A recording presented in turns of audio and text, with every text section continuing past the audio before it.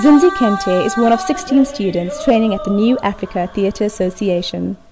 The company helps people from disadvantaged backgrounds get the necessary qualifications to break into the film industry. Teachers like Willem Breert instruct students on movement. He says the students from this school are bursting with passion he's never seen elsewhere.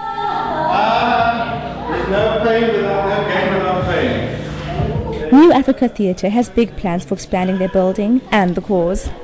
Shannon Bishop, principal of the school, stands before the Wall of Fame.